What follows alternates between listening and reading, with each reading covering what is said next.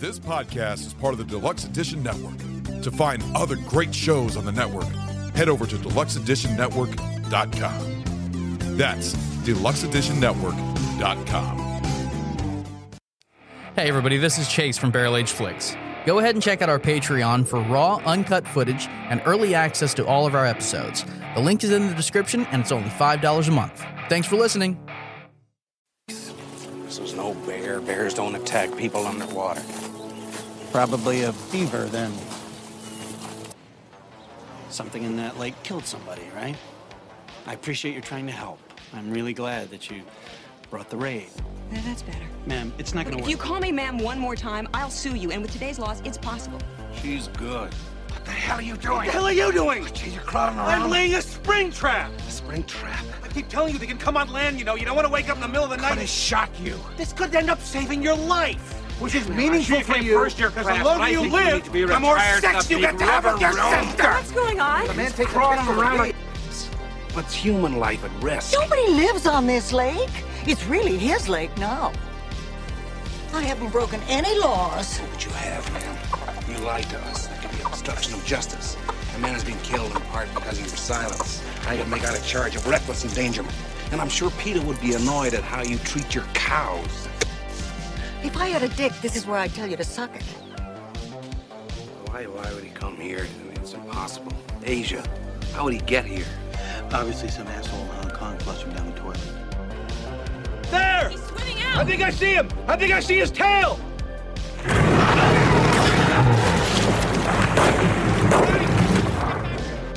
I'm rooting for the crocodile. I hope he swallows your friends whole. Hey everybody, this is Barrel Age Flicks. I'm Lenny, yeah man, and this is... Hey, this is Ron. Let's drink and talk some movies. And Hey guys, this is Sammy. Let's do this. we also have... What's going on, you fucking nerds? This is Tyler. Let's talk about some modern mythology. And finally... This is Stu. Let's drink, motherfucker. Hey, what's up, guys? Welcome to our last episode into our Out to Sea series, Lake Placid. Oh, shit. Sorry. That's the wrong fucking movie. Snap, snap. So a little announcement. My head is like a shark fin. Fuck off. Damn it. You got it first. So Lenny is going to be taking a summer break off of Barrel Age Flicks. So he's got to have anal polyps removed. What was it? That or was it the transition? It might be a combination. I can't remember. I honestly can't remember. I mean, it makes more sense to do it all at once. Yeah, but either way, we have the great and powerful Sammy here to take up his place and to pick up his slack. Great is arguable. Hey guys, screw you, Stu. So this movie is Lake Placid. It is Tyler's pick, but Sammy went ahead and picked out the drink. So why don't you tell us about it, Sammy? All right. So the cocktail that I found for tonight is courtesy again of Tipsy Bartender, and it is a crocodile cooler. Ooh. So this is made in a traditional glass with ice, of course, and it's 2 ounces of melon liqueur, 2 ounces of sweet and sour mix, 1.5 ounce of citrus vodka, and 3/4 of an ounce of a lemon lime soda. I personally chose 7-Up Zero because we don't Ron losing a foot to diabetes. And then garnish with a lime and a cherry and enjoy. Yes. All right, guys. Cheers. Cheers. Roast. One job, Stu. One job. Ain't my fault you have defective coasters. Fucking Sammy. Man, so first and foremost, I'll say like this drink looks fucking great. Like it's got a really great look to it. It does. It does work perfectly well with what we're drinking. Or and then watching. But it tastes like a salad. That's fucking weird. Tastes like a salad. No, it does. It does. Like there's like this like I can understand what you're saying. Yeah. You see it? Yeah. Yeah. I like it. It's got a sour taste to it, which I love. I love sour taste. It's not bad actually. Hold on, let me take another sip. It's not bad.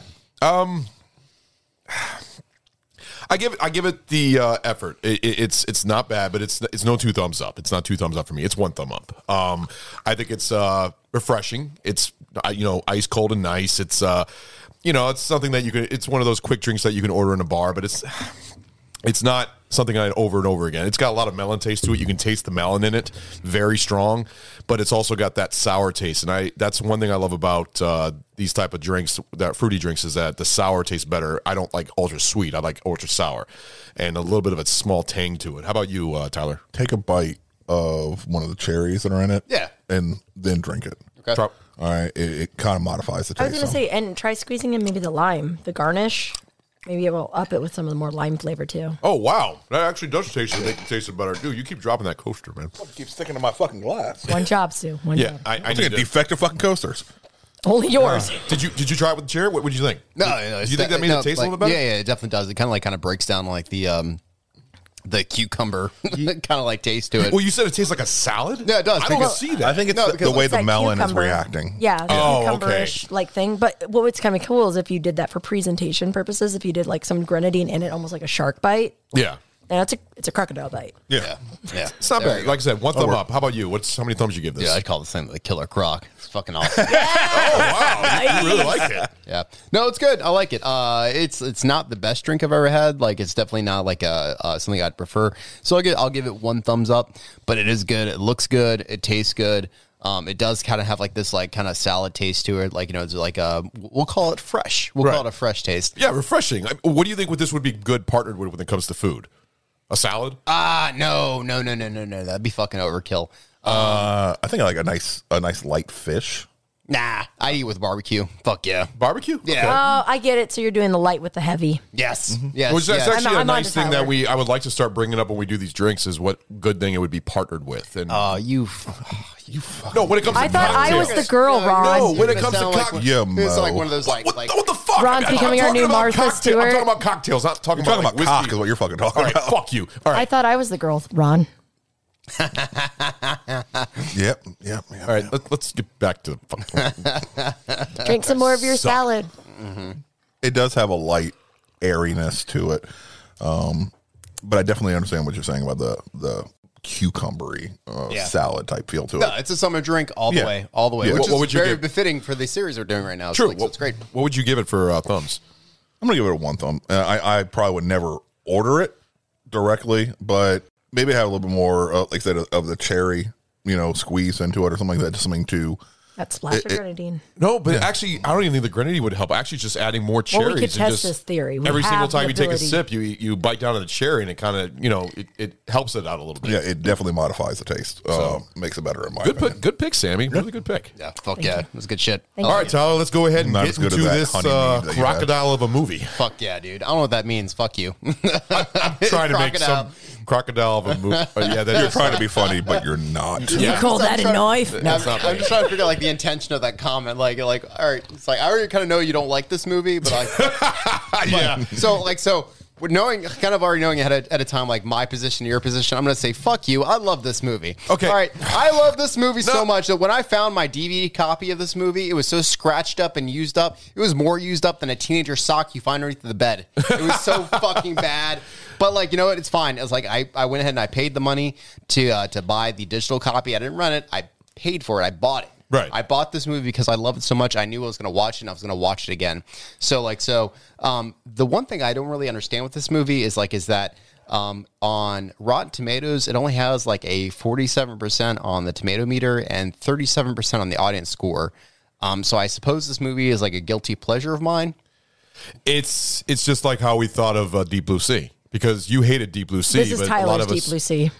Yeah. That's what I feel like it is, and that's why I actually even did a little poll on Instagram and to see who would vote which one's better, Lake Placid or Deep Blue Sea, because in a way they're similar movies in a way because they're just the cheesiness. Not at all, but but okay. No, but a different animal in a way. Not the same plot and story, but they're both, animal coming to attack you, kind of. You don't believe that? You don't think that's true? So Cujo's the same? Yeah, exactly. Well, Cujo would, but I'm just relating to something that Sharknado. takes place out in the water. That's what I'm saying. Yeah, I mean, like, you basically, man, like you're saying, like, yeah, like, Any creature feature you're throwing into this mix now. yeah, like Silence of the Lambs and Scream are the same because they're both horror films. Like, no, it's like it's But no, like, but what I'm it's saying, talking about what I'm man saying is an versus underwater creature coming to attack you. That's what I'm talking about. That's Well, what. actually, Crocodiles are on land too. Yeah, they're amphibious, But they so- attack from They're underwater. reptiles.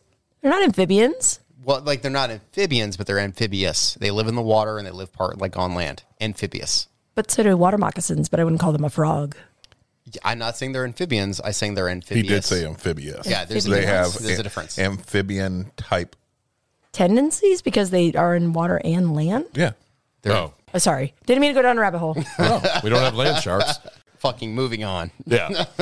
About to make a Jimmy Buff joke. I'm fucking done. I'm fucking done. All right. So before rewatching this movie, like, what was your guys' impression of it? Because I know we all saw it. Yeah. Yeah. I remember it as an enjoyable flick, but it's also, there's something about this, I don't know what it is, that I remember always enjoying it when I watch it, but the second I'm done watching it within a day or two, it's kind of left my brain. I don't know what it is about it. It really nothing really sticks with me. And I think this is why it's one of those underrated films, because nothing really is so damn good that it sticks with you overall. As a film, it is a film that automatically just jumps straight to your fucking thought when you're thinking about these type of movies. A creature that's fair. Yeah. Like, yeah, okay, all right. So, well, the funny thing about it is the director of this movie also directed two of the most iconic slashers. Halloween H2O, Stephen Miner, and he also directed Friday the 13th Part 2 and Part 3, which is I'm me being a Jason fan, that's amazing. But then he did this film, and I remember seeing this film and just kind of forgetting it, and the thing is, I'm a big collector of horror movies, and I bought the Shout Factory collector's edition of it where it comes with a poster and all that stuff, and I remember owning it and I remember selling it, and now watching it a second time, I remember watching it that time, I was like, I guess I didn't care for it as much, so I got rid of it and sold it. So then it came up, we were going to do this for this podcast, and I watched it again, and then I remembered, now I know why I got rid of it, because I didn't care for it. It has funny lines, it has funny stuff, but to me it doesn't have much replay value. That's what it doesn't have. So I'll just agree with you. I think it anytime I watch it, I'm enjoying it. Yeah, but it just doesn't stick with me. That's what I mean. It doesn't stick with me. It's got some good stuff in it. I like Stan Winston's work in it. I'm not going to lie. That coaster's fired. Yeah, I'm going to get some new fucking coasters. I ain't going to lie. If this keeps happening, it's you. Yeah. I don't know what the fuck We've I'm doing. officially I have changed the variable down with on the coaster before you lift it now up. Stu's That's not the way it's supposed to constant. be. Well, then it's not that you got me. That's not what it's supposed Sammy. to be. Don't throw me under the bus. I'm not throwing you. Well, yeah, I am. But anyways, It's fucking awfully dark under there, isn't it? all I know is that I saw it when I was younger and I forgot about it. And if I forgot about it, then it isn't really important to me. So that's how I see it. I will say it's probably one of the top 5 horror rom-coms, though. Yeah, no, it's fair. All right. Yeah. It's a very small genre. It is not a rom-com. Fuck yes, it is. It It's is a rom-com. not a rom-com. Okay, so you got the main female and the main male becoming a romantic entanglement. You got Oliver Platt doing the goofy best friend. All right, I ain't saying it's a good fucking rom-com. I'm saying it's a fucking rom-com. Terrible. Well, see, you guys always talk about Oliver Platt being great, and yeah, he's got some funny lines. No, I still love Oliver There's Platt. some funny stuff. The interaction between Oliver Platt and the sheriff was amazing. Yes. All right. That was amazing. I will defend that. I did like Gleason and Oliver Platt's little chemistry. Well, and it's so rare to see Gleason in a comedy role. Aren't you supposed to say go? In karate? We need to bow and then say go. Go fuck yourself. Okay, the interaction between them was so fucking great. It's wonderful. It reminded me of a lot of the buddy, comedies that goes on in the background. It hits all the points of a rom-com, and then also throws in horror elements, classic horror elements. Which is really funny about this being a horror movie is that you only see the crocodile for about 3.5 minutes throughout the whole film. But that's so all. I have a point to that. So real quick, we're gonna get through Sammy's impression of the movie before she rewatched this for this podcast, and I'm going to address your it's only 3 minutes, whatever. Okay, cool. That's cool story, bro. Oh, thanks. Go ahead, Sammy. Thanks, man. Appreciate it. So my impression of it is, again, I would agree. I would agree with Tyler. It's a guilty pleasure movie. It is one of those when you watch it, you enjoy it. You like the quirkiness of Gleason and Pratt. Can't stand the main chick. She annoys me to no end. Like Pullman, fine, but Lenny would have liked her. What? Lenny would have liked her. Lenny likes everything with legs. Lenny likes everything with legs. Lenny likes any woman that graces the screen. That's pretty much it. If you're female on a movie, bot ticked. Do you have a pulse? So, but anyways, no. But I do get what Stu is saying about it is one of those, like, you're engrossed in it when you're watching it. You're like, oh, this is a fun movie. It's got humor. It's got this. It's got, I don't see any fucking romance. It's annoying, but moving on. But like, it is one of those good things. For me, though, as far as recalling, this is actually one of the most, like, for me, Betty White's character in this. Yes. Literally. Yes. She is what I want to be as an old lady. Oh, yeah. That is hashtag, that's my goal as an old lady. Love it. Yeah, I know. I saw one meme. It's like some old, like, old, like, dude, like, straggly beard or whatever. He's got like a fucking bear, like a bear skin, like hoodie, kind of like fucking like draped across him, kind of thing. Yeah. It's like, where do you see yourself in 5 years? And it's like, me. And I was like, fuck yeah. Yeah. And this was like at the peak of COVID. And I was just like, yeah, fuck yeah. In the woods, bear fucking shawl over my shoulders. Whatever. I love that she's long, like, scraggly I beard. like the crocodile. It's his lake now. Like, fuck you, humans. Yeah. This is his domain. And I love that about her. It's great. That's one thing I have to point out is it's one of the best lines to ever hear from Betty White, because I did bust my gut laughing just hearing her say, if I had a dick, I'd tell you to suck it. Yeah. I laughed my ass off. Just coming from Betty White, that was funny. Like I said, there are some funny shit in this movie, but it's just, there's no replay value to me. It's a good for a laugh, but it's like, I'll put the movie away and probably not watch it for another 15 years. But then that's that's still replaying it. Yep. There we go. Okay, but replay value is like, there's movies that I will watch once or twice a year to almost every year. That movie is not something I'd watch like that. That's fair. Yeah, that's fair. That's how It's I not feel. on a loop film for you. Yeah, no. All right, so real quick before we get into the bones of this fucking movie, like what are like we'll say like 3 movies from each of you. What is a movie that you watch every year?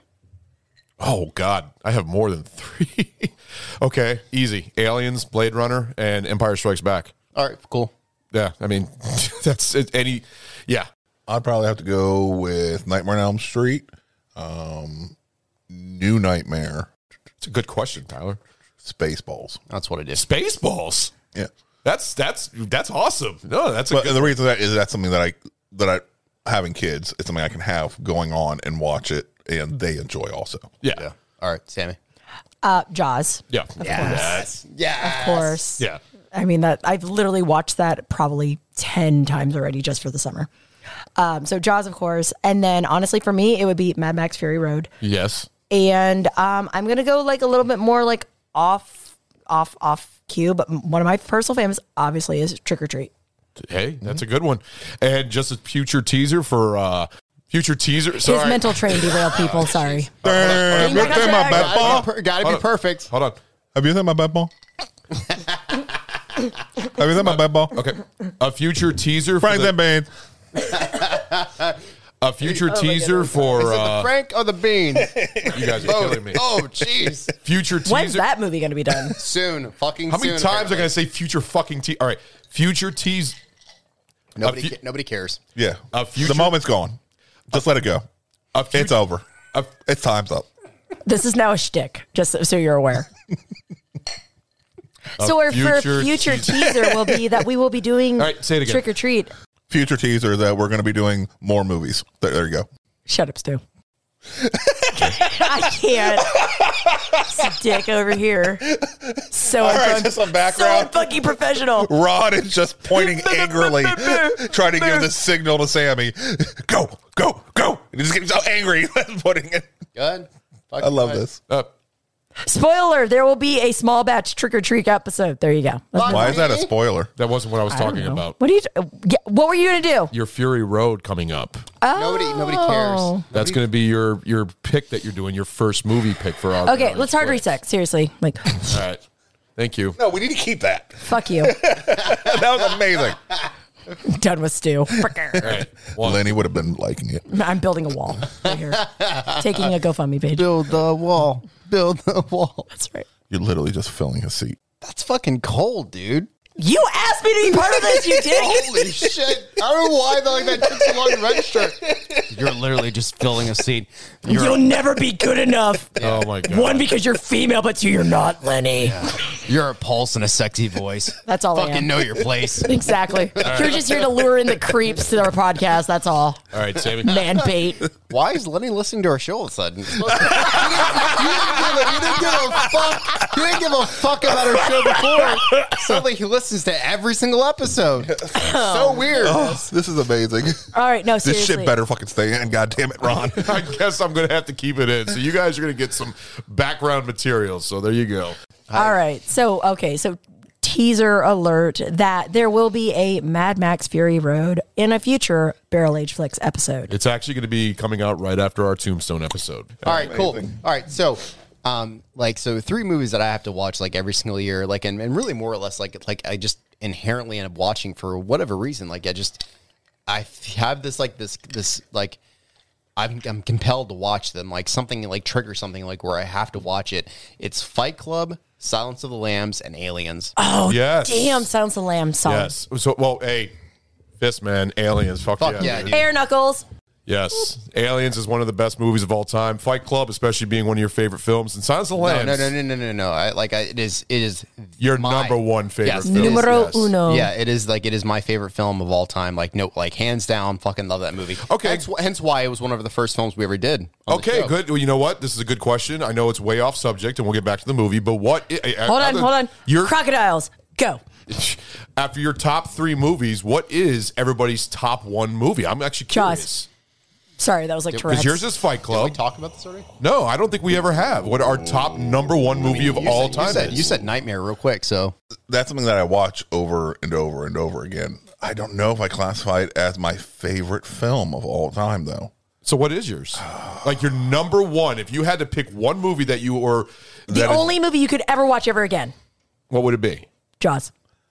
Sorry. I already knew yours. Yeah, Jaws that's definitely you. Love Let me percolate on that. We've officially broke Stu's brain. Because there's so many damn good films out there that I can super enjoy. You only get one, Stu. Need to feel the need to rewatch it. Stu. I know. There can only be one.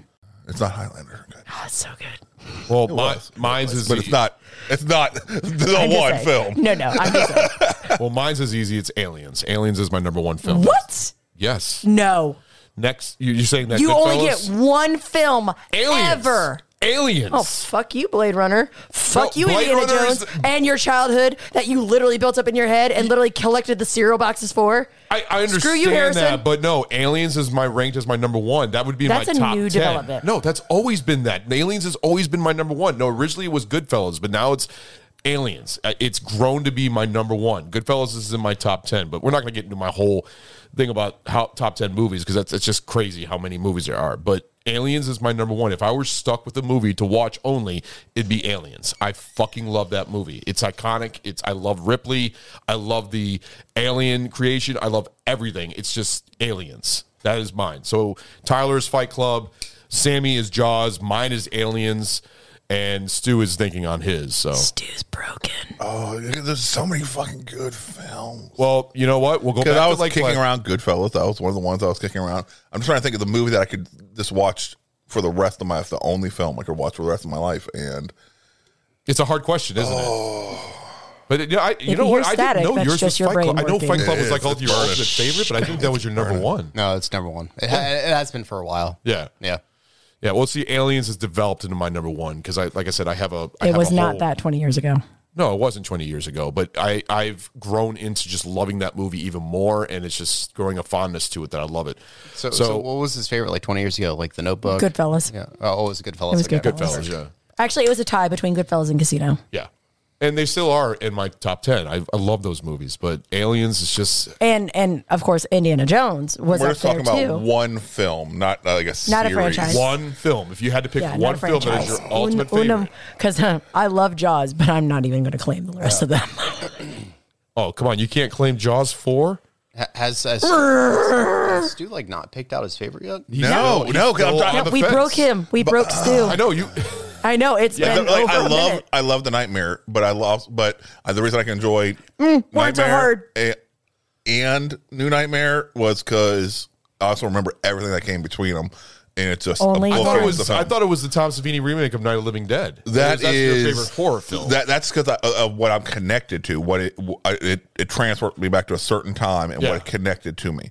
And then going forward in my introduction to B horror movies and everything that came from it. So that's lovely. What's your number one? All right, this is gonna be weird, but just for its creativity, for the way. No. Split second. Deerskin. No. For its creativity, the way it laid out hints that you didn't know at first, for the effectiveness of the scenes, I might have to go Saw. What? No. Garbage. No. Like that's actually a really, really good pick. So that's actually my wife's favorite movie of all time. That's your wife's favorite movie? Yeah. If I'm only watching one movie for the rest of my life, porn, right? Yes. Yeah. I think that's something that I could always find something to enjoy and not get tired of. So if anybody comes out the road and says, "What's your favorite movie, Stu?" Saw. Your number one favorite movie, Saw. That's your number one. As a standalone film, just by itself. Yes, it has numerous sequels, which I've enjoyed. Numerous sequels just because of the way it does, but none of them have hit the points the way Saw has. Yeah, and it does tell an overarching story, completely from beginning to end. And it does it in a really interesting way. It constantly is giving hints about different things and tricking you, and it's always got you engrossed. The death scenes are so creative and were so out of left field. Yeah, I actually think it's a perfect movie to be the only movie. Yeah, no. So the point that I was going to make is that's my wife's favorite movie, and so one night as sort of a date night, we made dinner, we sat down, we rewatched it again, and just kind of sitting down and watching it after I don't know a decade, 10 years, or maybe a decade more of watching it, I was impressed. Oh no, I was like, this is a really good fucking movie. It was. The first one was. I remember being good. You know what? I'm actually after doing our podcast, I'm actually going to watch it this week. I'm going to let's go ahead and watch it because I actually want to give it another. I just chance. watched it in the hospital. Sorry. Oh, okay. Well, you never know. I'd like to try and give another shot. And did it still hold up? No. In all fairness, the original Saw was very, very good, because then unfortunately I made the mistake of watching the new Jigsaw after it, and then I was like, garbage. So, but I find it fascinating as you being so again, Freddie, we know is your boy and stuff, but I mean, I'm honestly really surprised you honestly didn't go with Halloween or some of these super iconic. Again, this is one film. It's because of the creativity that is involved in it, and knowing that I can always find something else, pick up little clues. The director did an amazing fucking job of dropping tiny little fucking clues. It was fun. It was fun. It's like a treasure trove from hell. Exactly. Yeah. Goodfellas. I'm going to say this. That movie started a fucking genre. It did. Yes. It did. Well, it started the horror. Okay, so from that, Stu, I will respect your film choice, but just not you. All right, so I'm glad we kind of got through all that. We talked about what's our top three, what's our top favorite movies of all time. But to circle back, as Jen Psaki says, to circle back to your point about the crocodile was only in the movie for 3 minutes and 43 seconds, whatever. Do you know how long Bruce was in the on the screen for Jaws? About the same or about less? No, actually, just a little bit more, about a titch more, 4 minutes. Really? Yeah. Yeah. Well, I mean, I guess that's the definition of a titch. So I guess then I should slightly more than then a I'll go. Cunt hair. Okay, I'll go ahead and give you credit on that. You are right, because we even talked about in the Jaws episode and how the less you see of the monsters. Hold on, I want redemption. All right, the coaster bullshit just did the same thing to Sammy. I officially will on air apologize for Stu for fucking up the show as far as the coaster. Thank you. Okay, thank you. All right, so Ron, what was your point? No, basically what I'm going to say is that you are right, because I know I'm right, but go on. Okay, you're right. We talked about Jaws and how it's actually better to see less of the monster or the creature and like that, because it actually gives you more of an imagination of what's trying to hunt you or kill you. So in a way, it's the same thing. So I give you. You don't believe me? No. So it's not so much your imagination run wild. it kind of fills in the blanks, and like, and it's much more terrifying. Yeah. Like what you can't see, like that scares you. Not knowing what it is. So like, exactly. Like, I think that like what this movie kind of does, like, and the same thing with Jaws is that like when you have kind of like this monster more or less like in the background that's kind of driving the whole story, you're enabled to develop a lot more of the story. You're able to develop a lot more of the characters, which I think this movie actually has a fairly decent story. I think it has great characters. Well, there's a lot of character development. Yeah, there's a lot of character development other than the chick. And also, I think I made the point to my wife when she was talking about how little the Croc is in. I'm like, well, if the Croc was there more, or the Croc was killing a lot more people, then they wouldn't have been able to maintain control to that group of people. It'd been a much larger, a presence of police, of whatever, the National Guard, whatever the fuck's going on. Right. Need to take down this beast of a monster, and that's a different film altogether. So this one, just like Aliens, because with Aliens, they had a great core group of characters that you really got to know. However, like in the beginning of the story, when they land on LV-426, a shit ton of them get killed. There's like this whole like group of people that you really you never get to know. Like fucking Wierzbowski and fucking like and Frost, they're fucking Dunskies within the first few minutes. You never really get to know them, whatever. But they're not really important. That is, but there's a little small complaint. Here's another complaint about the movie: is not enough kills, and I guess that goes to my point that if there was more kills, they wouldn't have been able to maintain the smaller control, because they would have had to call in some big dogs to handle the shit. Yeah. All right, they wouldn't able to keep it quiet. All right, by keeping the body count low and very minimal type interference into the natural order of things, they were able to maintain the story and maintain control, so thereby it logically made sense for us to get to know these characters. Okay, you're fair on that. You're right. So one thing that I will put out there first and foremost is that this movie is not Shakespeare. We kind of touched on it earlier. Like it's not Shakespeare. It doesn't ask any it doesn't have any morals. It doesn't ask any deep questions. It's just a fun movie. That's the reason why this movie doesn't stick with you, and why it's not like a topic of conversation. It doesn't bring to controversy. Is because it's really just made to be a fun movie, much like Deep Blue Sea. And in my opinion, the writing is actually done really, really quite well. It's tight. It's only about an hour and 22-minute long movie. Yeah, that's short. Yeah, which from this movie, if you really watch it, it's a horror comedy. Yeah, and comedies should be short. I compare it to Tremors in a way, but Tremors I think does it in a better way. But Tremors is also sort of a horror comedy in a way. Mm-hmm. That's how I see it. And it's also a group of characters all stuck together trying to take care of it, just like in Tremors. All of them get stranded on the rooftops and everything else. So that's how I see it. But all right. You're after listening to you, you're pointing out things, and it's making me not change my opinion, but I'm agreeing with you. You were fucking wrong. Damn, no, I'm not wrong. That didn't take much. No, I still don't. I'm not going to watch this movie again. Like I said, it's not thing I can watch over and over again. But the fact is, you are pointing out a lot of good thoughts about this and how you see this movie. So I agree with you. There you go. Okay, cool. All right, I appreciate that. I'm gonna keep on changing your mind. Oh Jesus. So with this movie, there's a lot of levity. There's a lot of callbacks and sarcasm. There's a lot of setups and the payoffs. And what I'd said before, with a lot of other movies, is that if you want a movie to be rewatchable, in spite of the fact that you said this movie isn't rewatchable, I think it is. I think this movie is absolutely rewatchable because there's so many fun lines in this movie, particularly the ones delivered by Betty White. Yeah. Absolutely. There's so many lines in this movie that are quotable, and it makes the movie a lot of fun. Yes, absolutely. The interaction between Platt and Gleason, like you played in the intro, where he's talking about the spring trap they have on land, and they're arguing back and forth and arguing over each other and talking about the longer you live, the more time you have to fuck your sister. That was a funny line, but just the arguing back and forth, it felt so natural, and even though it was brilliant comedy, it flowed with what would have happened in that type of real thing. Yes, if the sheriff got caught in a spring trap, yes, he'd be fucking pissed. Which he does. Yes. Yeah. Which he does. But he would be fucking pissed, and he would be yelling and screaming at Platt. There's a look of malice on his face. At the same fucking time, there'll be arguing back and forth. Down? And yes, Platt would... this calm chaos inside of him. And I love that they're like, will you promise not to hurt me? And he's like, I won't hurt you. And he lied. He's like, I lied. And runs after him. Oh, so fun little fact, too. So, of course, Brendan Gleeson Gleason is an Irishman. Like if you watch that, like his accent. Yes, it does slip. It does slip. He's like, if you promise you won't kill me or whatever. He's like, all right, remember you promised you didn't kill him. He's like, I lied. Yes. I think this was his breakout role actually, because you didn't really see many movies. Would you really consider this a breakout?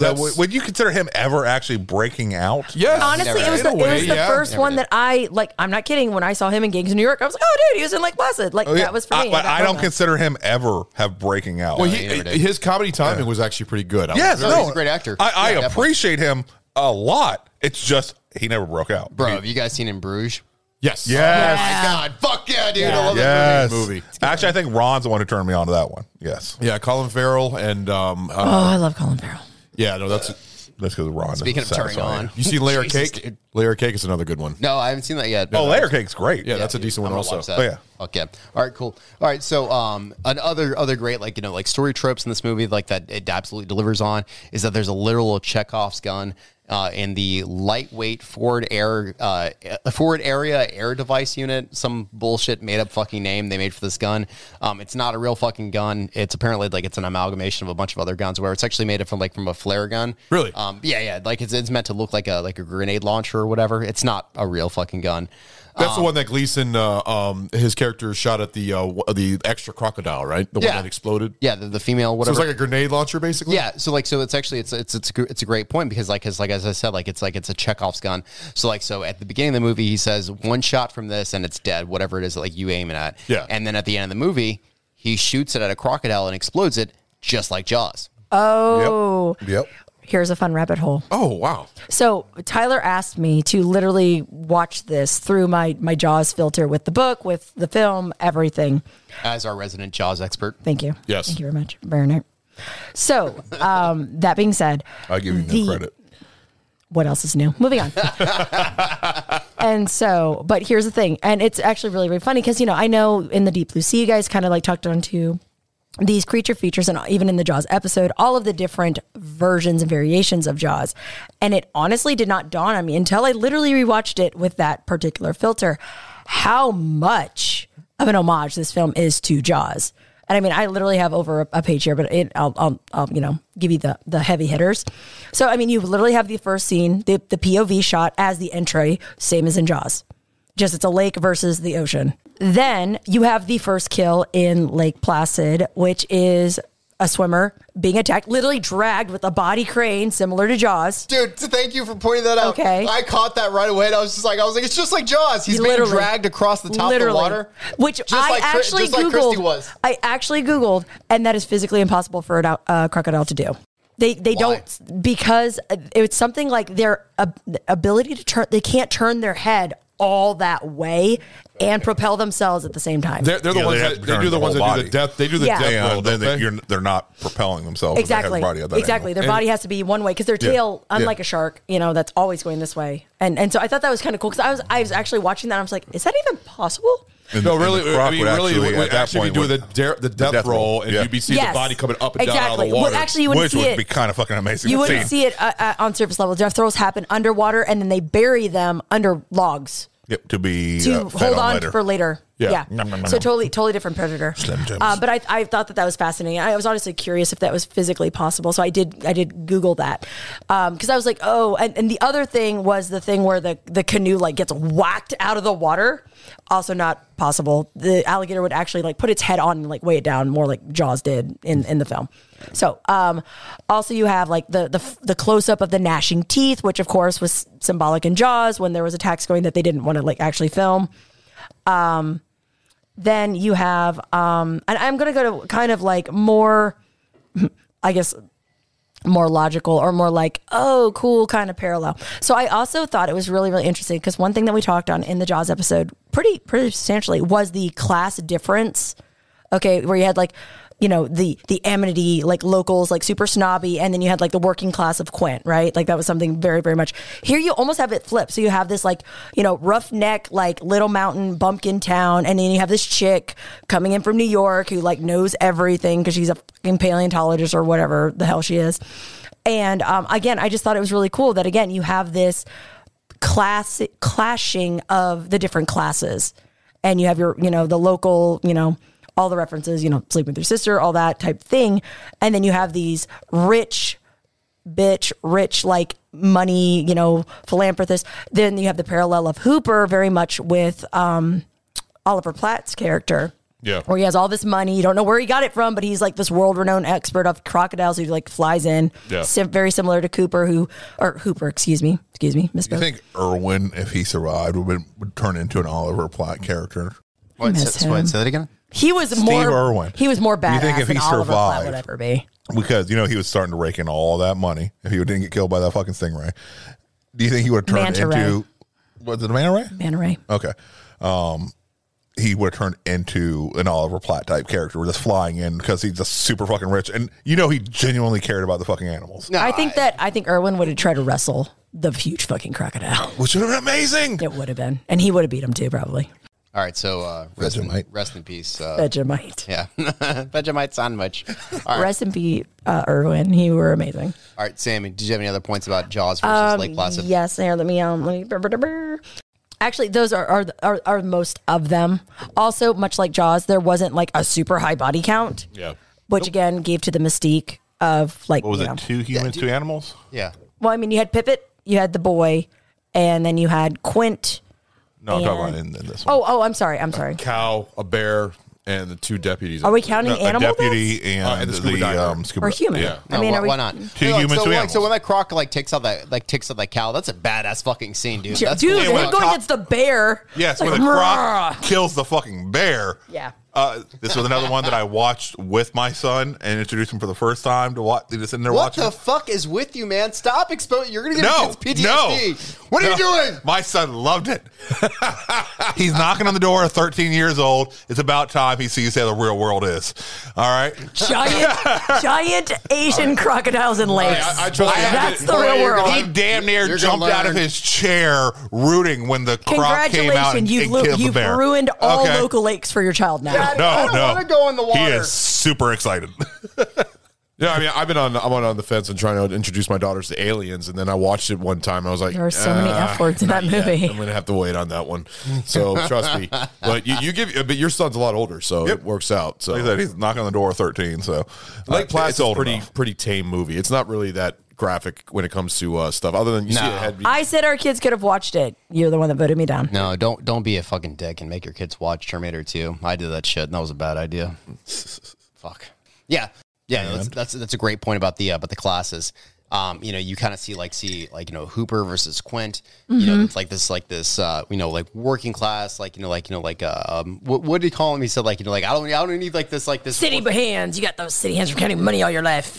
Yeah. I don't need this working class hero bullshit. Yes. Yeah. Hooper. Yes. So you kind of see that because here you have. Excuse me, Kelly Scott, who's like this paleontologist coming from New York City. She's more or less like a human version of a house cat. Yeah, I can see that. I can see that. Well, she's very prissy. She hates camping. She hates tents. She hates fucking mosquitoes. She's a princess. She hates ticks. She's a Manhattan princess. She never has done field work before this. But no, that's a great point. But the only thing I will counter with that is that Kelly Scott, Bridget Fonda's character, kind of goes through it because she kind of goes through an arc with all this because she kind of Sammy's shaking her head. She kind of starts off as annoying. She kind of starts off as this house cat of a person. Love her. This house cat of a person because she's a pulse. Yes, we've already established that. Terrible. Go ahead. Spicy boner. Oh shit! Sorry. What are we gonna do about that? That's a penalty shot. No. Are you spicy boner? Honestly, we didn't get that far into it because you guys were going, Lenny would like her, blah, blah, blah. Sorry. I use their normal person names. No, you can vote too, so what's the vote? Aye. I'm going to say nay. The reason why is it doesn't matter. Majority rules. No, guess what? Majority rules. 2-2. No. If nobody votes... He doesn't get to vote on that. It's the votes against him. No, everybody has to vote. No, the vote's against you. We've had this talk before. And it's always the majority, and the person who's voting against doesn't get to vote. Otherwise, we can always be split decision. Otherwise, by doing it this way, it's 3 votes. No, because you always have a majority or a minority. Last time when Lenny was here, there was a time where Lenny voted nay, and you guys voted aye, and then I still ended up having to do it. Because it was two. Two-third majority. That's what they call a two-third majority. Yes. Just be a man. Take the shot. I believe there's enough of the 2B60 left. Yes, there is. No, I don't want to clean up after the mess. Oh my God. Kill it. Go back to your talk. About what? We're gonna watch this fucking shit show. Pour the shot. We're gonna watch Make sure you shake it up. Ugh, it looks like shit water. Yeah, get it all mixed up. So gross. Shake it up. Yummy. After the grease, man. Tepid shit water. Ugh. It looks terrible. I'm sorry. My bad. She tried to protect your honor, but failed. No, it was purely selfish. I just didn't want to clean up him drunk. There we go. Dunskies. Throw that motherfucker away. Oh, shit. How's that shot, Ron? It's reminding me of the bad days. The bad days. As in the long time ago. That taste is... Oh my God. I don't know why, but it tastes worse now than it did even because you last regurgitated time. it several times. Was it from the last Lenny recording, I want to say? Yes. Yes. R.I.P. Lenny. Yeah. Hey, rest in peace. Back to the movie. All right, cool. Not that this is awkward. Anyways, back to the movie. Yeah. So we were talking about... fuck, I can't remember now. Oh, she was going to tell us the crypt. What happened? We were talking about class. Oh, yeah. So, like, here, let me go and pick this up right here. So, like, I was talking about Kelly Scott's arc. So, she starts off as, like, this house cat of a person, very, very prissy, doesn't like tents, doesn't like mosquitoes, doesn't like ticks or anything like that. And then you kind of find out, like the excitement and the danger actually kind of excites her. Yeah. And, like, and this is, as she says, this is the first part she's actually been, God damn it. One job. Dude, how many times have I told you put your finger down and hold it down before you Or pull how it about off? you I'm just not fingering your coasters. Wow. I didn't say finger the coaster. I said put your... Never mind. How about your you finger just- down. Just wipe off the liquid on the coaster so it's not creating a water seal. I like it tight. I'm going to have to go to confession because of you dick. You all vote that we should give him a punishment shot. You have dropped that coaster a lot. Yes. I've done it seriously, once. You've done it at least 4 or 5 You know times. what? I won't even require a vote. Go ahead and pour me a shot of hypnotic. You know, I'll give him a fucking badge of manhood for he doesn't even Owning fucking his fight shit. it. He's just like, yeah, I fucked up, whatever. Give it to me. Yep. Go ahead. He's angry because he got it in proxy from me. He's just salty. Nope. I will accept it. I'm not going to lie. Even though it's Ron. I'm not going to lie. No, defective coasters that has led to it. No, I'm not going to lie. I have to ask. They this got stuff 4 is out of really 4 stars that on bad Amazon. for you compared to Tonka? I fucking hate fruity shit. And you don't like Tonka? Which one is worse? Tonka. I like Tonka vodka. worse? I like vodka. Not Tatanka. I like vodka. Which one is worse to you? The fruity hypnotic shit. Really? Yes. I don't like any of this shit. it like a blue punishment raspberry shots, or something? Except for Jaeger, I'm okay with Jaeger. But all the punishment shots, they're not good. But of all of them, I guess What is the flavor profile of hypnotic? Is it like a blue raspberry or it's fucking fruity as goddamn hell. I don't fucking know. Is it fucking an like orange? It. No, Like it is not orange. Like blue no. carousel? No, it's. So which was worse, Tube 60 or that? I would go 2B60. 2B60 would probably be a little bit worse, but I still haven't had it chilled. I don't know what it's like when it's at its supposed level. It's not pleasant. You never had it at chilled. It's always been room temperature. I still feel like it was still slightly colder the first time we Was had that it, but you said it terrible was room still? temperature and out for a couple hours, but it was a little bit colder. Do you? Next time we agree? get 2B60, we'll just pop it on the radiator, boil that bitch.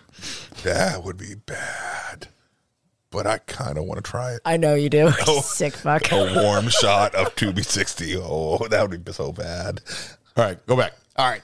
So where we left off was talking about Kelly Scott's character. Arc. Like, she started off like as a very, very much of a house cat of a person, very prissy.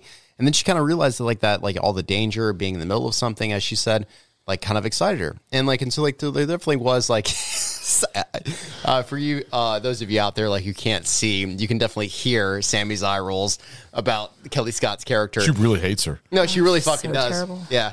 That catty bitch. Oh my gosh, she's everything wrong with how women, I feel, are depicted in these types of movies. Like, she really is. Oh, she was awful. All right, cool. Just for a little clarification. It was terrible. About hypnotic. Okay, so it is made from fruit juices, vodka, and cognac, which I'm already not a fan of fucking cognac. Yeah. That's again an orange though. I don't know. It's fucking very low alcohol. I didn't realize how fucking low alcohol it was. Yeah. So pretty much Stu's punishment shots is water. 34 proof. Yeah. Real cute. Yeah, right. And no wonder he's like, fine, pour it. It's not a problem. It's like basically water. Maybe that is it. All right. I think that means that he needs to do the vodka then. Holy It's shit. 34 proof. This is like fucking wine. Yeah, no, you need to up his punishment shot. All right, fine. You guys say that? I'll take another one. Drink the bottle. There you go. I'll take two. There you go. I'll be. Well, use a big boy. In the beginning, when we did our punishment shots, we kind of all picked our own stuff. Like the peanut butter whiskey is very tame, like compared to this stuff. I don't like it, but it doesn't make me like want to like go to the puke it all up. I can take it. It's just like disgusting to me. That's what I feel like. That the Tube 60, that shit is horrible to the point where I can't stand it, and like I almost felt like regurgitating just that one shot right there. It was that taste in my mouth. That's what I'm saying. You might have to do something a little bit stronger. So I mean, I really don't fucking like it. I really fucking don't. No, we'll just have to do double shots from now on. I think that's it until the bottle's gone, and then we'll find something else. Yeah, I mean, the vodka. Do you think the vodka's worse than that, or do you think that one's worse? Like I said, I grew up sneaking vodka from my parents. So the vodka's nothing. All right, like thinking like filling a 20-ounce bottle of vodka with like 16 ounces of vodka and like 4 ounces of soda and drinking that during my days at school. Yeah. Okay, so vodka is water to me. All so. Right. Well, we'll figure something out. Like I said, right now, mine is the peanut butter whiskey, but the tequila is worse for me. So we kind of transferred from peanut butter whiskey to tequila, and that one I can't stand. Like I can't. It makes me.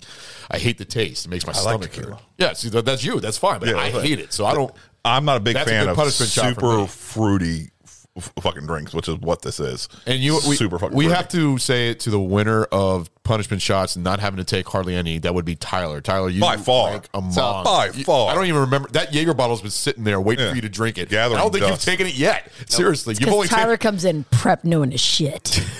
I mean, like I really do. I mean, like even today, like I came in like I'm prepared. So it's interesting. So I did not know this, but funnily enough, so the Bridget Fonda, whatever her name is. Yes, Bridget Fonda. Okay. I don't know if you guys are aware, but she was Linda in Army of Darkness. Yeah. Yeah. Did you know that? Yes, she's at the end. Didn't know that. It just kind of blew my brain a little bit. Yeah, she's very brief, but she's at the end of Army of Darkness. She's right at the end. She's one of the store. Is that right? Yeah. Does she get killed? No, I don't think Ash so. saves her. Damn it. Yeah. And she turns into a deadite. Yes, that's right. No, you're right. Yes. All right, so back to Lake Placid. Oh, really? Coming here to question our fucking Army of Darkness fucking knowledge. No. I was just hoping. Maybe if you had listened to the fucking episode, you would know that we already fucking dropped that knowledge. All right, but no, you go ahead and be a poser. You know who would have known that? Lenny. No, he wouldn't.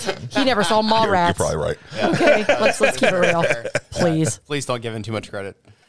All right, so my point was talking about the writing of the movie is actually it's surprisingly fucking good for what is essentially like a B horror film of 1999.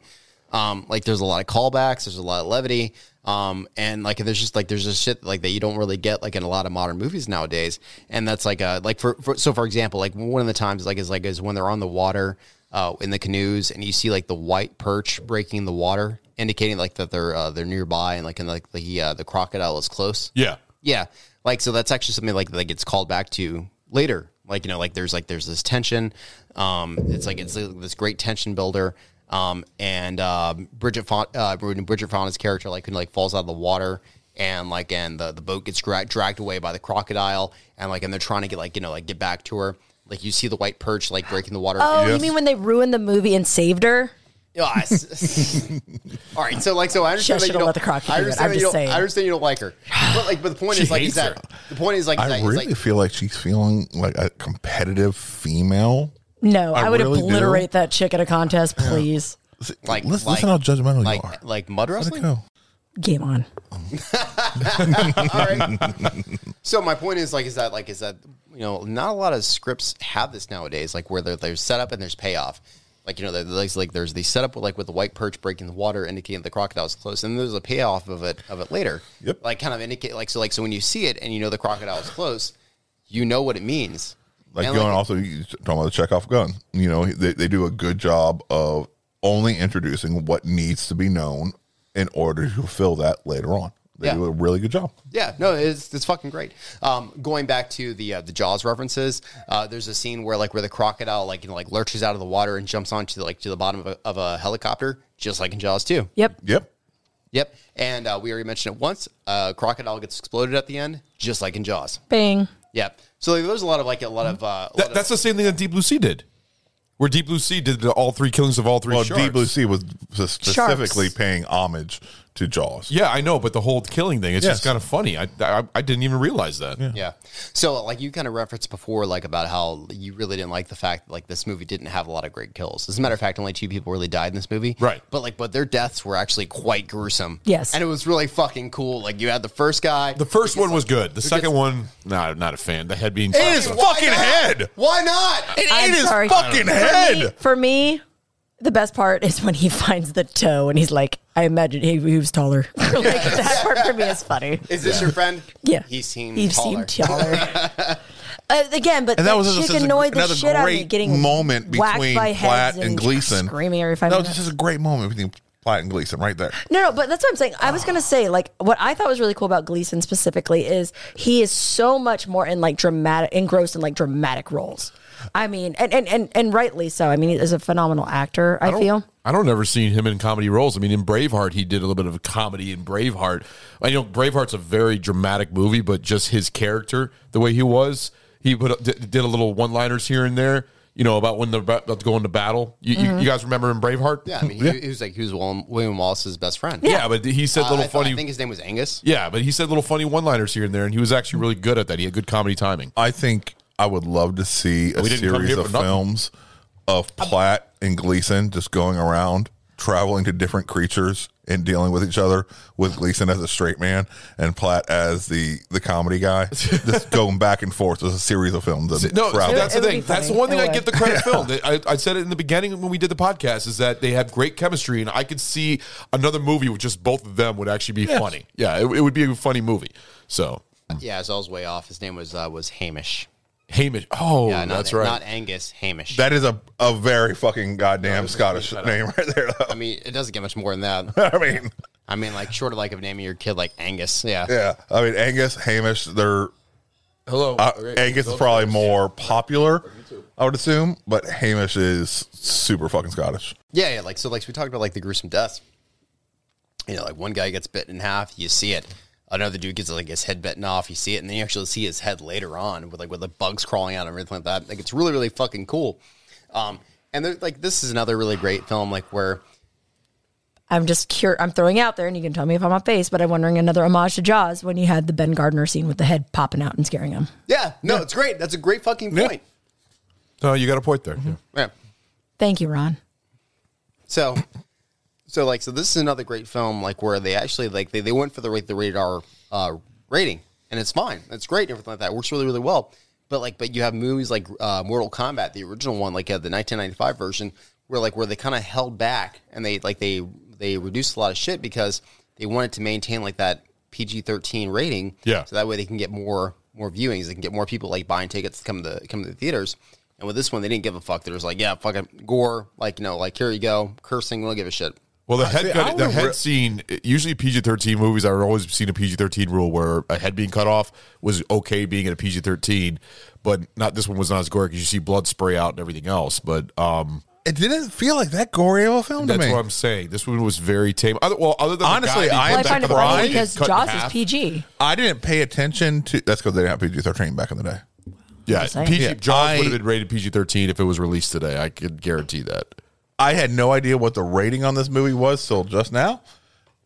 If you had asked me, I would have said PG-13. That's what I would have thought. No, it's rated R. This movie is very PG-13 material. There's how many F words are in it? I don't even remember that much cursing. I know of a couple. Oh, okay. I know Gleason says it at least once. Oh, Betty White. I forgot Betty White. God love Betty. Yeah. She's awesome. Again, hashtag old lady goals. Yeah. If I had a dick, this is where I tell you to suck it. Yes. Told you, that's the funniest thing that she said in the whole movie. I fucking love that scene. Well, and I find it so cool. So real quick, I find it so funny that you have Rose from Golden Girls, like literally with like the mouth of a sailor. And it's that juxtaposition. It's so like, what did you just say? That it was just brilliant. And I feel like it was really, really good casting for that female role. Yeah. In this film. But you did, yeah. Well, Betty White was great. No, I ain't gonna lie. She was fucking. It's always genius to see old people just be dirty. Oh yeah, it's fun as hell.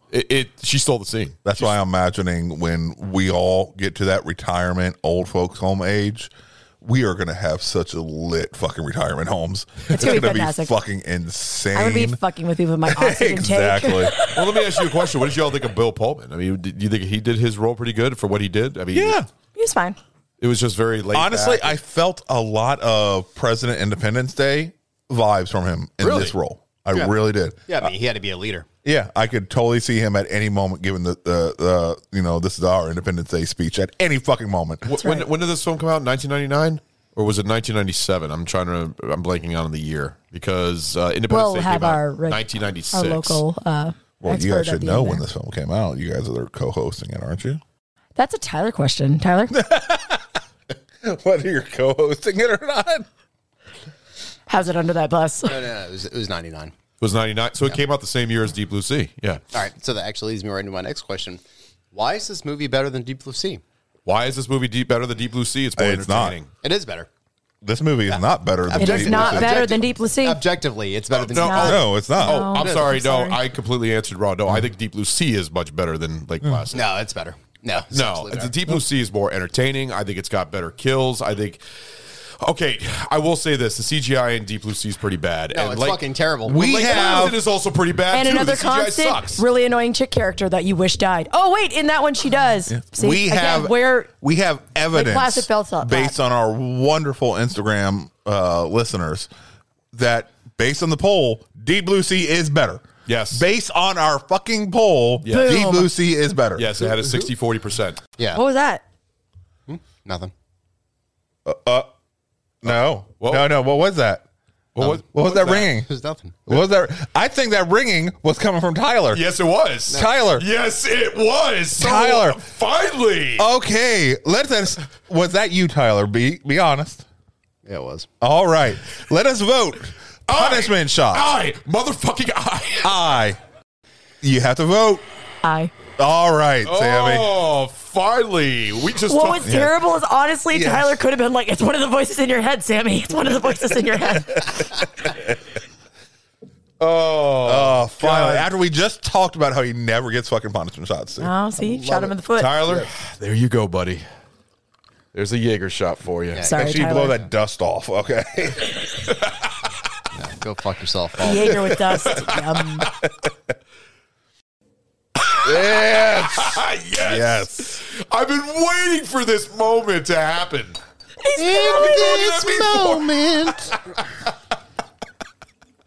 That was good. That was good. That was worth it. I apologize for my feels about Jaeger, ears. Where me and you can drink fucking Jaeger all fucking day long. Yeah. Is the way I feel fucking hypnotic. All right.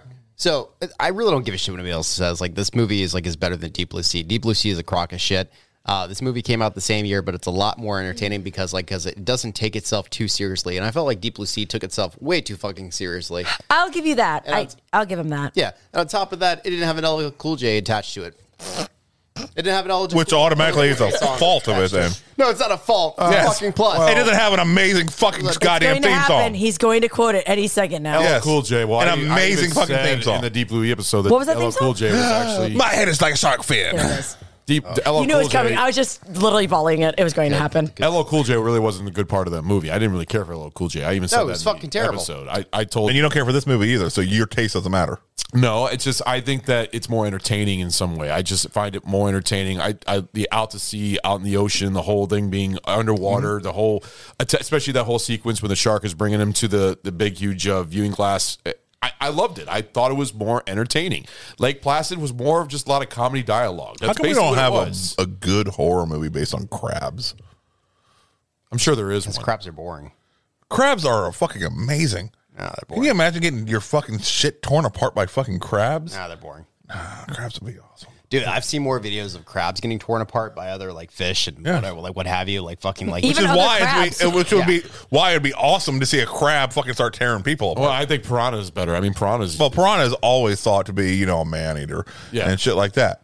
All right, that's why you take an animal you don't think of as a man eater and make them a man eater. Yeah, pretty fucking amazing. Yeah, I think piranha would be. I'll make a horror movie about a killer slug. Yes, that'd be. You did. It's called Slither. No, okay. No, those were no. They were fucking alien slugs. They were alien slugs. But there I is think a of grindhouse movie called Slugs. Yeah. It's a old movie from the 70s called Slugs. It's a horror unless movie. they're genetically modified slugs that like emit acid. Yeah, waste of time. There's a whole bunch of them out there. I mean, there's. Which, all by the kinds way, of the creatures. slugs from Slither are in the MCU. Oh gosh, they are. Wow. In the collector's collection, because Gunn fucking directed that, both of them. It's in his collection in the background. It's the equivalent of seeing Annabelle sitting in all the refuse in Aquaman. Yes, okay. They are officially part of the MCU canon. Slither's just basically just another version of Night of the Creeps. That's basically what it is to me. Which is amazing. So. Yeah, Night of the Creeps is good. But anyways, back to you, Tyler. Yeah. So moving on. All right. So another thing I really liked about this whole movie was some of the really, really dark jokes, and probably one of the darkest ones of all was where Hector is trying to talk to the sheriff after his deputy has had his head bitten off, and he tells him about a dream that he had when he was a child where he was headless. And his parents wouldn't let him in the house because he would bump into all the expensive. Yes, but he got to be part of the game as the ball. And then and I was just happy to be a part of it. The neighborhood kids came over and started kicking his head like a soccer ball, he couldn't help himself but to be happy because he was just kind of like a part of the game. Yeah, yeah, so this is not only hilarious, but again it's really, really good writing, and it's an example of how this movie doesn't take itself too seriously. It's in short, it's darkly entertaining story, and you learn a lot about Hector's childhood. With the story alone, because you learn that he was a rich kid and he resented his parents because they seemed to value things more than they valued him. Yeah. And since he was a rich kid, he really didn't have a whole lot of friends. So even when he's literally headless and being kicked around, he's just thankful that finally somebody wanted to play with him. Yeah. Which in itself is funny, but I also think it's interesting that the Platt character, Hector, I love also that he will tear down his own bullshit because he's like, I saw more honesty in that dragon's eyes. Fuck it, blah blah blah blah, and goes about his day. Yeah, well, even Kelly Scott, the character you hate, she's just cut the bullshit, and he's just like, fuck it. Yep. That's why I see this movie more as a comedy more than anything horror. It's more. There's it's a horror rom-com. So I'll tell you. Not a rom-com. It is a horror rom-com. Oh yes, it is. All right. Shut your face. So you kind of alluded to earlier, and I'll tell you exactly why that is. And this is in my opinion, I think this is why this movie works out so well, is because you have the director Stephen Miner, as you mentioned, he did Halloween, or he did Friday 2 and 3.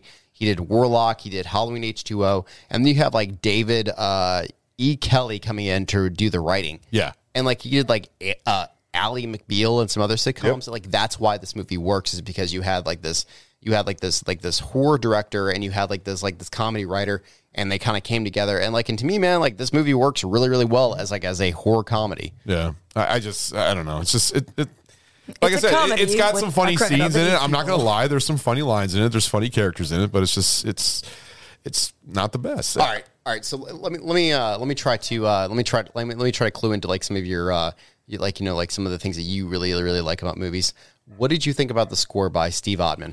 Or John Ottman? John Ottman is a very interesting composer because he hasn't really done that many. He's a very he has a big partnership with Bryan Singer. He's done a lot of Bryan Singer movies like The Usual Suspects. He also did Superman Returns, so he did a recreation of John Williams' iconic score for Superman. He doesn't do that many horror movies. He's done one horror movie that I remember, which is called House of Wax, the remake. Have you all seen that one? Yeah. Mm-hmm. Yeah, and I thought that was a very good title sequence. But John Ottman he hasn't really done anything that people would remember. So I wouldn't he's not one of my favorite composers. I have a couple of his scores, but I like the score for this movie, man. But the thing is, I downloaded the score to listen to it and go through it because I wanted to hear if I can find anything iconic. And it's okay, but it's been heard before in other movies. It's not iconic in any way. So I'll give there's no theme. No, really. I'll give that to you. I'll give that to you. So this movie has the same sort of like action adventure mixed with dread, just like the Jaws scores does. I kind of see what you're saying. Like, there's nothing really like that sort of like draws us apart from other people. Yeah, but there is something very fun about the score, and like, and very kind of like like I said, like kind of dreadful about it, like that, like kind of hints to the dread of of the crocodile, it lurking under the water. And we kind of mentioned this before about how you don't really see the crocodile for most of the movie, except for like 3 minutes and 43 seconds, and that's just like how the crocodile is that it's constantly lurking under the water. Right, you can't see it, but you know it's there. True. And that's what the score does. Well, that's true, but there's also some other things I've noticed about the score that I know you guys are probably going to completely object to this, but there is a little bit of comparisons to Silence of the Lambs in this score. I heard a little bit of Howard Shore's Silence of the Lambs in the score. I don't know if everybody might think I'm crazy, but I'm a score hound. Lotion in the basket. Yep. Well, you're going to need lotion. Crocodile skin. But yeah, did you ever hear any of that? Like, did you ever hear Howard Shore's type on Silence of the Lambs? You can hear it a little bit in the score. Like, I'm going to be playing it at the end of this podcast, but you can hear a little bit of it. It's there. Yeah, I'll give that to you. Like, you can kind of hear it a little bit. It just sounds a little bit like Howard Shore, but there's just nothing. There's nothing to remember. There's not something like, I can go down the road. I listen to a lot of scores, and I can't. There's nothing remembering in this score, but it works for the movie. Fucking score whore. Yeah, I'm a score whore, but yeah, that's how I feel. Yeah, no, that's fair. All right, so a couple of other things I want to point out, was the so Stan Winston did the practical effects for this movie. That I was impressed with. I thought those looked good, especially the gator above the crocodile above the water. I thought that was really cool. Yeah, and and so there's something to be said about that. Stan Winston doing the practical effects of the crocodile it was fully animatronic. It could swim, it could snap, and all that good stuff. It was awesome. So Digital Domain, who actually did the sinking of the Titanic, they did the CG crocodile. So with the great job that they did with Titanic, you would kind of expect a better crocodile out of them. However, the CG probably depended on the budget. The CG crocodile was definitely lacking. It's the thing that I notice how I compare it to Deep Blue Sea, because Deep Blue Sea had very bad CGI for the sharks.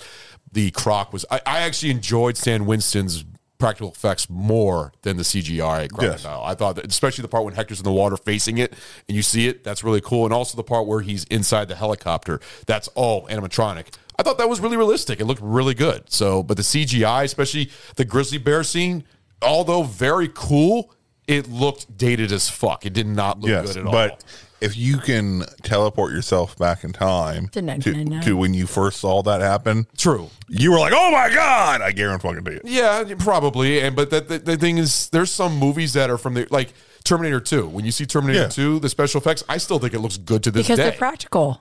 No, I'm talking about the CGI because that was actually one of the first movies. Oh, you're talking about The Abyss is one of the first movies to use CGI mainly in movies, other than the Last Starfighter and Tron and stuff like that, but to mainly use it in a really... Would you classify Tron as CGI?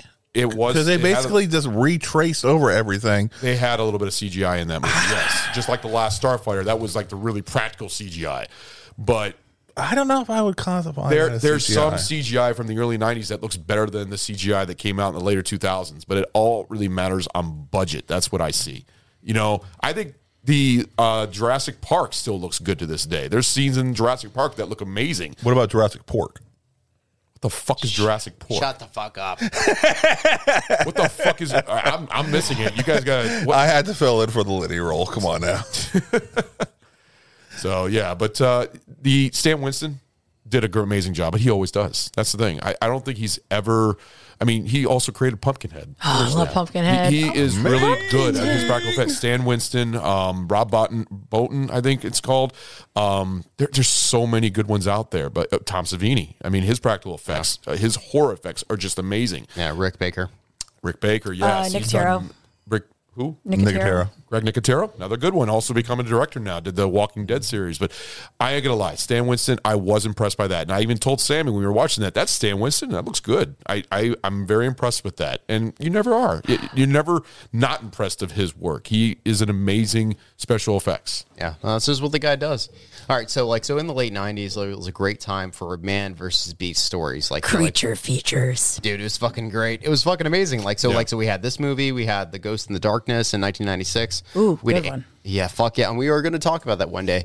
Anaconda in 1997. The Edge. Yes, I was hoping you were going to bring that up. That's a good one right there. In 1996. And just to list a few.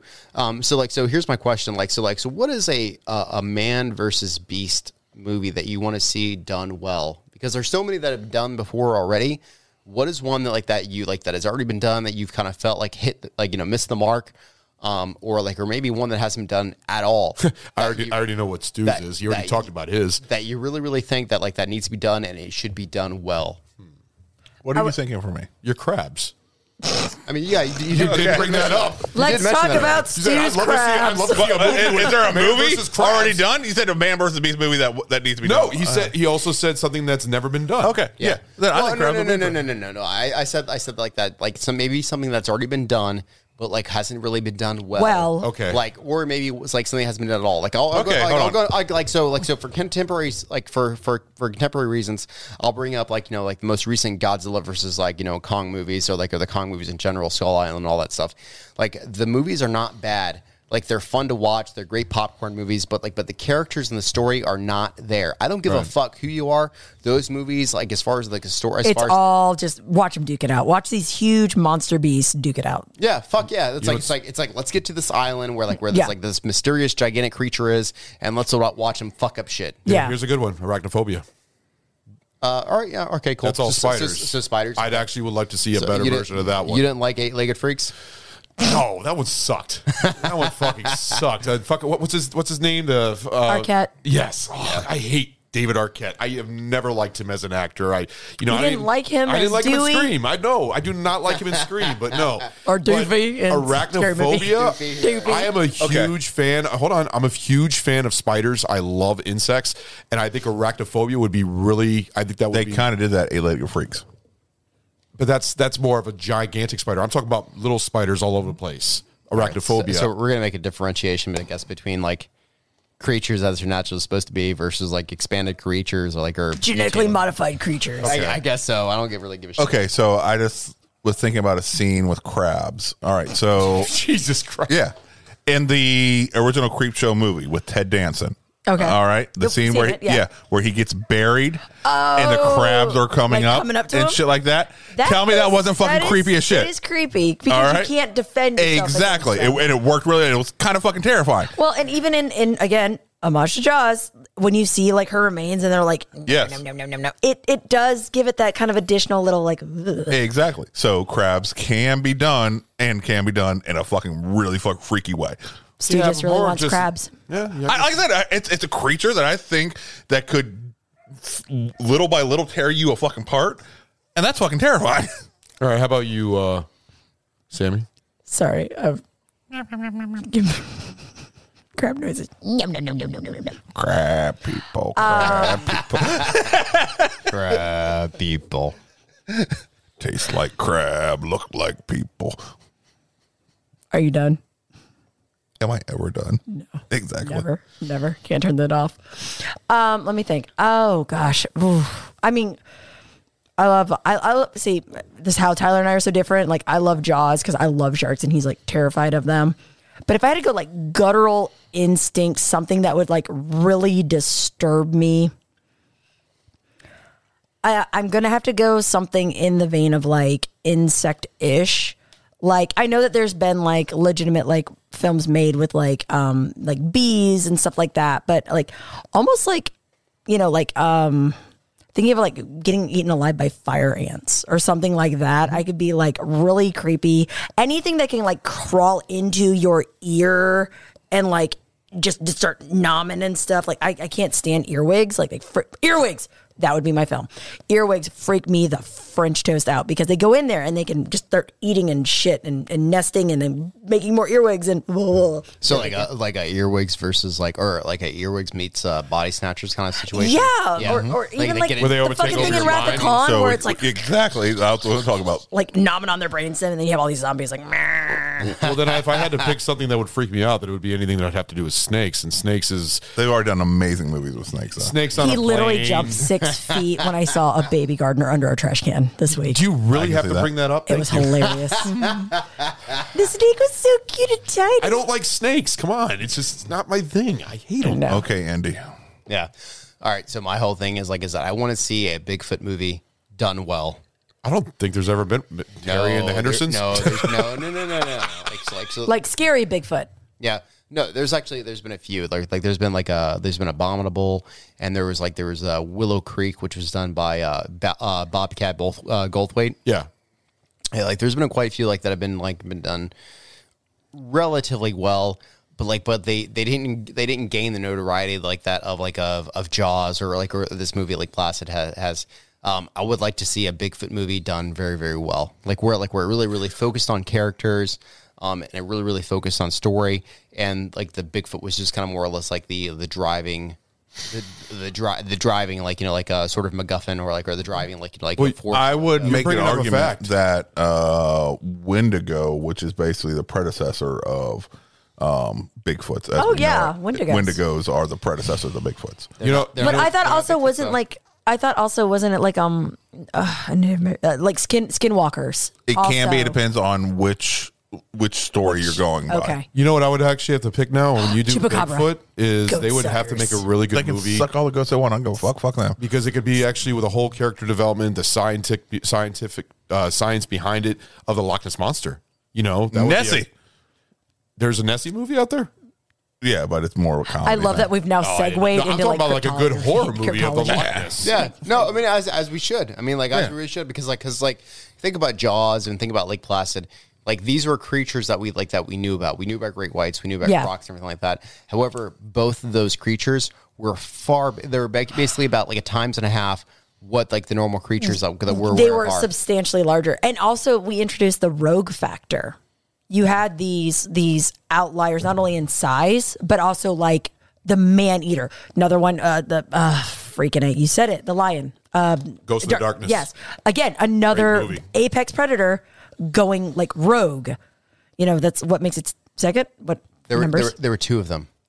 Okay. That was the thing. It was the lion. It was the lions of Savo, or the man eaters of Savo, or Savo rather. There were actually two of them, and they were actually female. They weren't male. That makes it that much more. Cujo would be another one that is something that goes rogue as a man eater. That worked really fucking well. I guess I can't put Orca in there because Orca's more of a revenge story because of killing its baby or something like that. Isn't that what the Orca is? But whenever I hear Orca, my mind automatically goes to Free Willy, and I see him jumping over that fucking goddamn. Yeah, that kind of just takes it away right there. Yeah, I don't know. Yeah, which sucks because the killer whale is fucking amazing idea of a fucking creature, but Free Willy just ruined it for me. Tyler, great question though. That's a great question. No, I mean, it drives a lot of conversation. What animal out there scares you enough to where you think that there should be a story about it where people are fighting against this one creature for motherfucking hippos.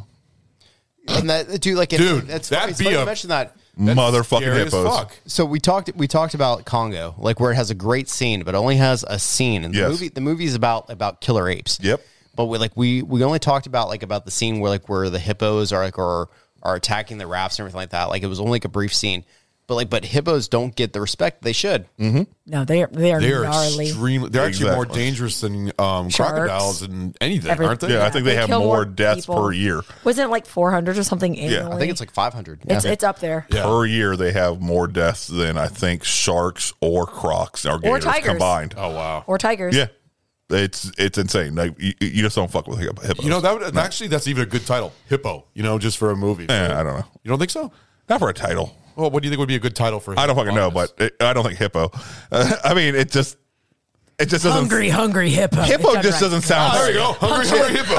Exactly. That's fair. We're already making like Jumanji and Jungle Cruise and fucking all these. Yeah, it just doesn't sound Rampage. Let's go ahead and make Hungry Hippos. Have that dude that did all of the Rock Johnson, sorry. Have the dude that did all of the teaser trailers, like Little Tortilla Boy. Have him do like the voiceover for the trailer. Hold on. Hippo. Did you say Little Tortilla Boy? Yeah. Pablo Francisco joke. Have when he's doing the narrator's talking about it. Boy. And I must not have seen that stand up. Are you kidding me? I must not have. Oh apparently. my gosh! Yes, it just caught me by so fucking surprise that Little Tortilla Boy. I'm like, what? Because he's like, no. So okay, Pablo Francisco, one of my favorites. Love him. He's hilarious. And he's talking about how like the voiceover guy in like the early '90s, late 80s. I know which one you're talking about. Like, welcome to downtown. And like he could take, and he was joking. He's like he could take the most mundane storyline and make it like sound amazing. He's like Arnold Schwarzenegger ass. Little Tortilla Boy. It's amazing. Okay, I'm gonna have to check that shit out. It's a really funny skit. It's but a funny like skit, you have that I've guy heard read it. Hungry Hippo, blockbuster. Yeah. Overall, this movie does horror comedy really well, and it plays it straight, and it has a blast doing it. The characters are great. The writing is lean, and it doesn't fuck around at all. And in short, I really wish we had more movies like this today.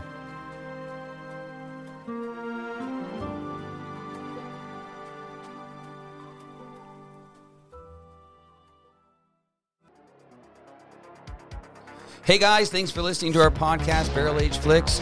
We are so excited for the upcoming episodes headed your way and bonus episodes of The Small Batch, Sammy Selects, and now the new Tasting Room. If you like our show, please spread the word, give us a like, or leave us some kind of review on any of the social media pages. Give us a follow on Instagram, Barrel Flicks, or Facebook, Barrel Age Flicks. Our podcast is available on Apple Podcast, Google Podcast, Anchor, Radio Public, Audible, Pocket Cast, Spotify, CastBox, YouTube, and now Pandora. Please shoot us an email at barrelageflicks@gmail.com with comments and movie suggestions for future shows or any other things you'd like to let us know. Credit to Carl Casey at White Bat Audio on YouTube. Man, your music is awesome. We thank you so much for that. It's great. You guys go ahead and check him out. I just want to say thank you so much. We hope to see you guys next week. Thank you so much for listening. See you then.